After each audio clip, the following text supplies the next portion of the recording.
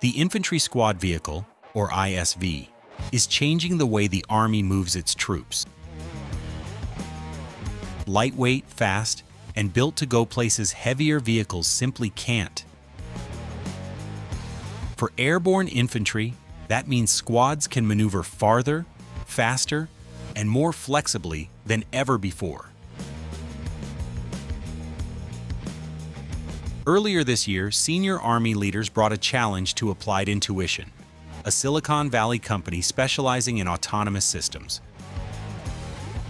The mission? Take commercial driverless technology and turn it into a combat-ready military vehicle, fast. Within just 10 days, the team delivered a fully autonomous ISV, paired with a Humvee mobile command post. It was a glimpse of what happens when military needs meet Silicon Valley speed.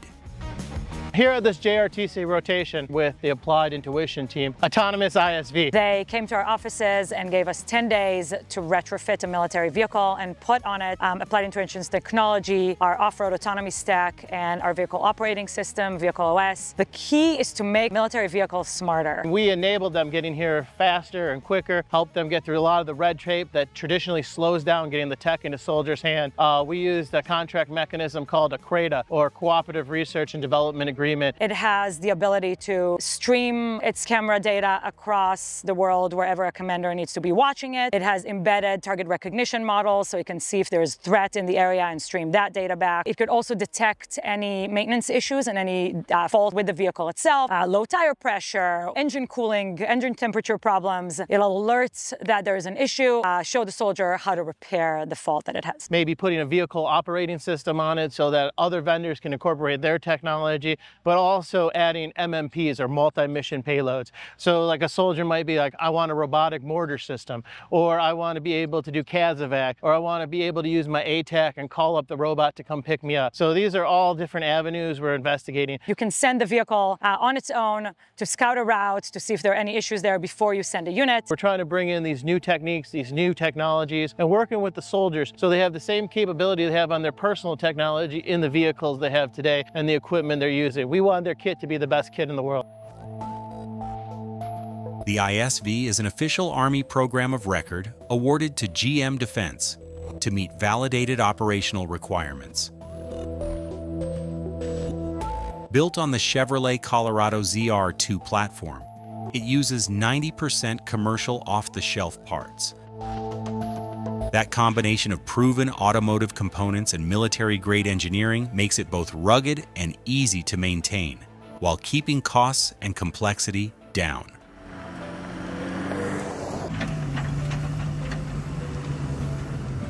Off-road performance is where the ISV shines.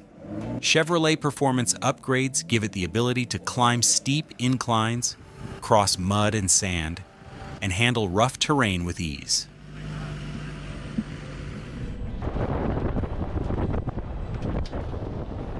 So the Infantry Squad Vehicle is essentially a high mobility vehicle that's meant to transport troops and equipment from A to B, get you as close to the X as possible so you can dismount and fight, take the fight to the enemy without traveling dismounted for too long with a lot of equipment on you.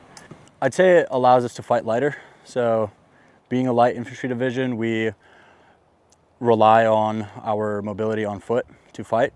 But given that, we also have a lot of weapons capabilities like AT-4s and javelins that it's tough to fight dismounted with. So having these vehicles, you can load up all of your sustainment, all of your weapons, and then get off as close to the objective as possible and still fight light. All the heavy things, right, that we carry, to include our ruck, javelin systems, AT-4s, Carl Gustav, the Stingers, I mean, you name it, all the stuff that we have to carry with us to fight with now in this LSCO war, we can expeditiously just strap that down to the ISV with just some 550 quarters, some tape, and if we need to use it, cut it off real quick and engage with it. And it takes the weight off the soldier's back because you can also match your rucksack on it as well.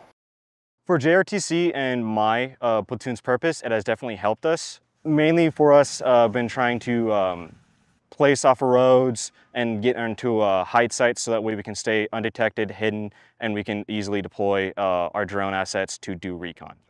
So it maneuvers a lot better through the woodline than I thought it would. It definitely maneuvers better than a Humvee.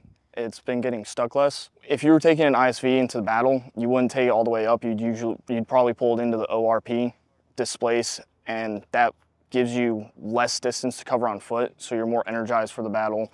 You have less weight to carry on you, and you can just focus on taking mission critical items into the battle with you. The one thing I think should change for ISV or should be implemented is a turret. So that way there's a 360-degree of cover, and it's not limited to people on these sides having to stay watch, and it allows us to have some more capability of defense. Yeah, we're good to go.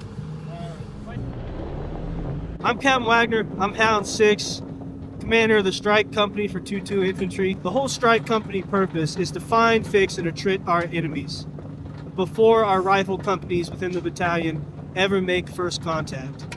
So, in order to make that possible, we've been fielding these new ISVs to give us an added mobility capability. And so far, it's worked out great for us. These vehicles are able to travel in rough, rugged terrain. You can climb rocks, you can get through mud, you can get through snow. It handles well on ice, even without the chains. Overall, pretty satisfied and happy that we have this new mobility platform. Additionally, you're able to unload and load people and equipment rapidly from this vehicle because there are no walls or anything. You can load 9 people into this vehicle very rapidly, much more rapidly than you can load and unload a LMTV or a high-back Humvee.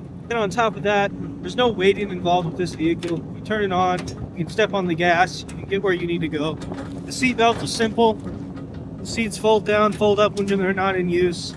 And you can stow everything that you need on the racks in the vehicle.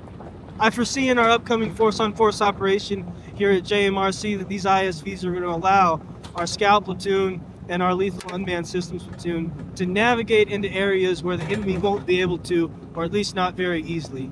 What that's going to do is give us an added advantage in survivability, being able to get into those hard-to-reach places, or we can still observe the enemy, whether that's through our UAS platforms or through our scouts' eyes and optics. Firepower is built in. A top-mounted weapon station can carry M240s, M2s, or MK19/47 grenade launchers. Side swivel mounts allow additional machine guns, like M249s or M240s, giving squads flexibility to bring the right firepower for the mission. Adaptability extends to deployment. The ISV can be flown inside C-17s or C-130s, airdropped with low-velocity systems, or sling-loaded beneath a UH-60 Black Hawk. Stretchers attached to the vehicle's rollover protection frame using crab claw brackets, allowing wounded troops to be moved quickly, even under fire. Power comes from a GM Duramax 2.8-liter turbo diesel i4 engine, paired with a 6-speed Hydromatic 6L50 automatic transmission. It delivers the torque and reliability soldiers need to move across rough terrain with a full load.